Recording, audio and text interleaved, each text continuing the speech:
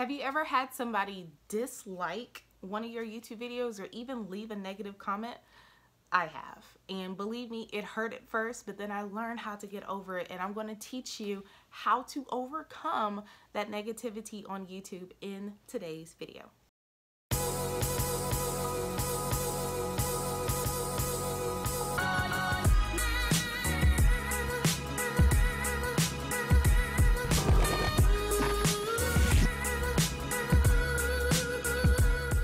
Hey everyone, my name is Symone Redmond. I'm an online video strategist and YouTube specialist, and I teach women entrepreneurs how to grow their business with the power of video by teaching them how to grow their authority and their income and influence as well. So in today's video, I feel like this is kind of like a hot topic that many women entrepreneurs or many women YouTubers are really going through, is the negativity, because there's so many things that we have to like live up to and be pretty and all this other stuff with society, and some people leave negative comments and we don't know how to deal with them. So we're going to be talking about that today. So here's the thing, and it's kind of like a personal video, but I still want to give you some tips as well on how to overcome this negativity. One thing is that, especially with us women entrepreneurs, we have to feel like, you know, society is like, hey, you have to do this, you have to look this certain way, you always have to have makeup on when you're doing videos, which is fine, you know, but I'm not that type of person. I may like go as far as like having lip stain on, but that's really about it. But I just feel that there's so many things that we can do to overcome all of this negativity, and it's like we flip out when somebody either dislikes the video or somebody negatively comments, and we are just sitting there like, what the heck? I'm doing everything that I can. Why is somebody disliking my video, right?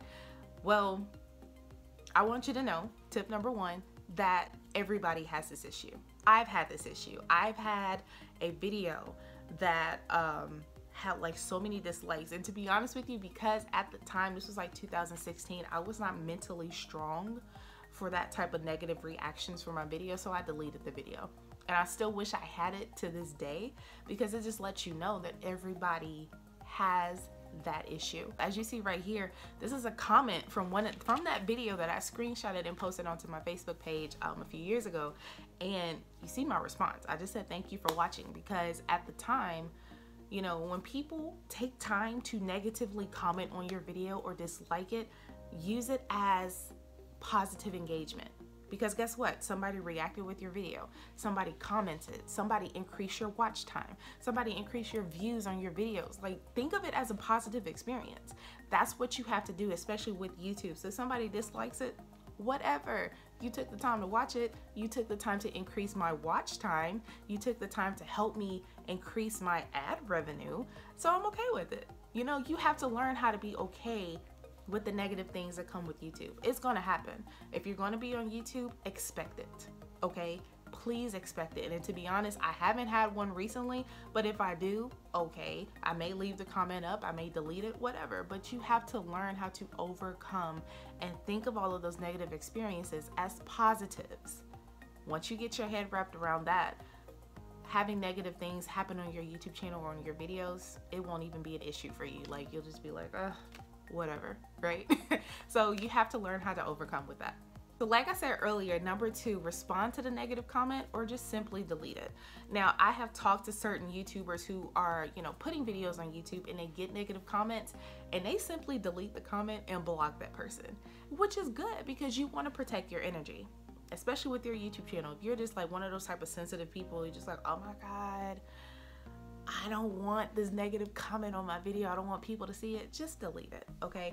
It's not that big of a deal. It happens, but of course you're still gonna see it. And you just have to think, well, dang, they took the time to watch this video and reply with a negative comment? You are joking me. What? But of course, like I said, if it's negative, if you're too sensitive about it, just delete the comment, honestly. Just delete it, because it'll kind of get it out of your head and you can kind of go about with your day. But as I'm gonna talk about later, you have to be mentally strong in order to really be on YouTube and experience the negatives that's gonna happen with you being on YouTube. So number three, not all negative comments are negative comments. Many of them could be constructive criticism. Somebody could say, hey, you're saying this word too many times, or, you know, my favorite thing is saying, all right, well, here we go. All right, let's do this. And that's my favorite word. I have to catch myself saying that all the time. But it could be constructive criticism. Somebody could say that your lights are too dark or your video's too dark. Okay, what does that mean? Get better lighting, or either record your videos in the daytime. Makes perfect sense. Somebody says that your sound is horrible. What does that mean? Get a microphone for your camera. So you have to know the difference between negative comments and trolls and constructive criticism. So if you can take that constructive criticism and say, okay, well, thank you for telling me that, I will work on that. I honestly go through YouTube videos, just like searching for things and just kind of like looking at other people's videos, and I'll leave constructive criticism. You may see me on your video leaving constructive criticism to kind of help you become better. And I don't mind constructive criticism on my own channel because I feel that it helps me become better. So if it's constructive criticism, guess what? I'm going to leave it as a comment because somebody else could see that and be like, man, well, maybe I need to do the same thing. So you want to just think positively when it comes to your channel, your videos that you create, and the people that you're going to impact with your channel alone. Okay, last thing. Work on having a positive mindset. You have to be, like I said earlier, you have to be mentally strong if you are going to be on YouTube. I have talked to clients and they posted a video on YouTube and they're like, oh my God, like 2 people dislike my video. What am I gonna do? Like, this is crazy. I don't know why they don't like it. Like, you can't, your videos aren't gonna satisfy everybody. And I want you to understand that. Your videos aren't going to satisfy the next person. All you have to worry about is your audience, making sure your video is great for them, making sure that they understand it. That's it. You don't care about all this extra isms. I like to call it that, extra isms. You can use that word too, extra isms. Don't worry about all the extra isms because that's not your focus. Your focus is to make sure that you are giving your content out to your audience, giving that good stuff so that they can go ahead and become better people or better entrepreneurs, whatever it is. Okay, that's what you're focused on. So have a positive mindset. Some of the things that you need to do, listen to podcasts, read books, read books, listen to books on Audible. I love doing that part, especially in my car. Use your car as a university on wheels, attend events, attend live seminars. Things like that will kind of put you in a positive mindset.